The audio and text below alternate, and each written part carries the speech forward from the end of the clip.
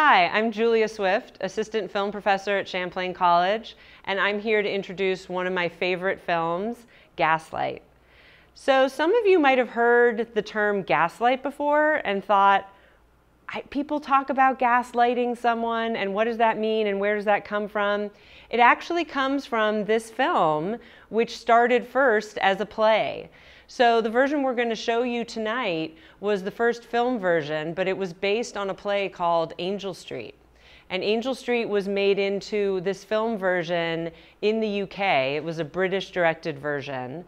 And it kept very close to the original play in that it was this intense psychological drama, very creepy, one of the first sort of horror films.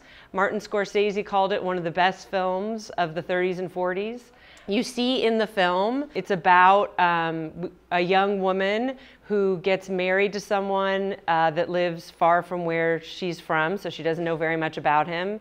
And she moves with him to a beautiful home. And what she doesn't know is that her husband has a history with the home, and there's a mystery. And I don't want to tell you too much, but what I do want to let you know is that her husband starts to make her think that she's going crazy.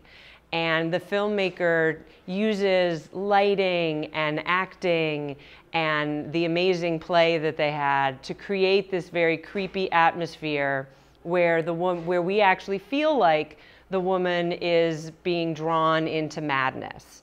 Now there were many versions of this film that came later, one directed by George Cukor, starring Ingrid Bergman, that many of you might have seen, but that was a much lighter version which pulled away from the original idea of the play and the original idea of gaslighting as it has come to be known in our culture. So back to what gaslighting is. When we talk about gaslighting, it's when somebody psychologically manipulates you into believing that you're crazy.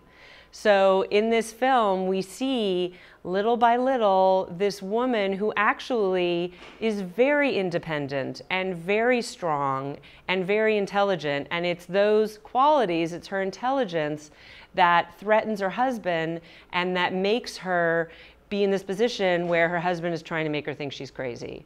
One of the reasons that I'm so attracted to this film is, to me, it really connects to the early psychological portrayal of women as being hysterical. What does it mean to be hysterical? We see this character in different situations in public being what people used to call the hysterical woman who's lost control of herself. But in this film, we see that she actually is smart and strong, and it's being controlled and manipulated that is making her come across as hysterical. So there are so many cultural, political, and just plain old filmmaking reasons to watch this film. I would particularly look for the use of lighting. I'm not going to tell you specifically what gaslighting means because I want you to see it in the film in terms of how it actually is portrayed in terms of lighting, but look for the gaslight and you will see it.